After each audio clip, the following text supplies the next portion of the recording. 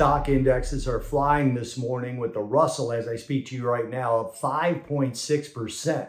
The Dow's up 2.9%, the S&P up 2.05%, and the NASDAQ up over 1.5%. Obviously, this is based on the election results. There is still a lot to play out. For example, control of the House of Representatives. So you have to be careful relying on this move as the ultimate move. In terms of data, Japanese services PMI beat expectations, but is still in contraction. German factory orders beat expectations at plus 4.2% versus those expectations at plus 1.6%, with last month's negative read revised a little bit higher. Same is true for the EU PMI, but UK construction PMI missed while still remaining in expansion territory.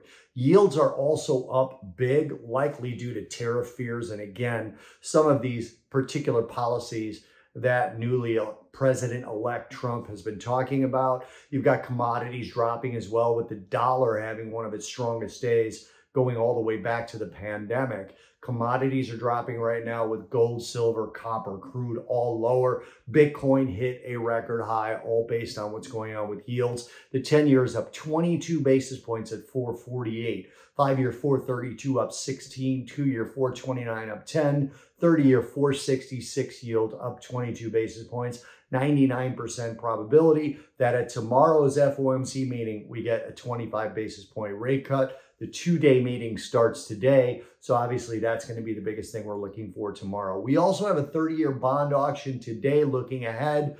Earnings today after the close, we have 166 companies with over $1 billion in market cap reporting, including Qualcomm, ARM Holdings, HubSpot, Take-Two Interactive, and Gilead Sciences. Tomorrow before the open, another 124 companies with over $1 billion in market cap reporting, including Duke Energy, Vistra Corp, Rockwell Automation, Halliburton, Barrick Gold, and Hershey Company. Tonight, in terms of data, we have very little coming out that's important. Tomorrow, German industrial production, jobless claims in the U.S., and that Fed rate decision.